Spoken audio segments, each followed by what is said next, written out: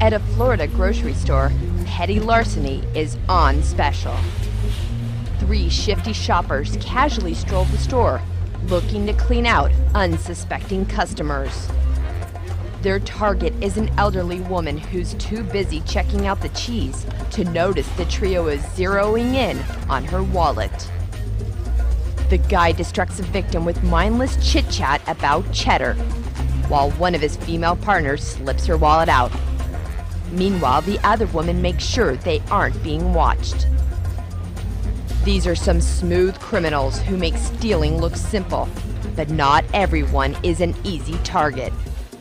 The female bandits ditch their male partner and head to another part of the store, where they spot another elderly victim with her purse out in the open. But unlike the last woman, this one puts her guard up and her hand over her purse. They walk away with nothing this time. Police expert Detective Sean Cohen took a look at the store's security tape and breaks down the dirty game of pickpocketing. He's going to distract her, and then his crew is going to come in and actually do the pickpocketing. Watch.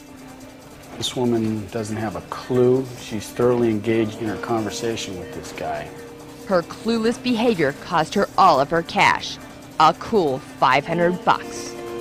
You need to be aware of your surroundings, people invading personal space, making you feel uncomfortable. Supermarkets are a breeding ground for thieves, but this customer's quick thinking proves you can't avoid becoming a victim. This lady instinctively feels surrounded. She made the grab for her purse. It didn't work. Probably be my guess, if we were to talk to this woman, she might have already been a victim of this in the past and has developed this kind of a survival skill to keep her purse intact. The women split up and dash for the door, where store management detains them and their male accomplice until police arrive. The store called the cops as soon as their security system picked up the thieving trio. How many adults does it take to go grocery shopping? Those are things that would strike you as odd. You don't have to be a genius to avoid being a target. You just need to shop smart.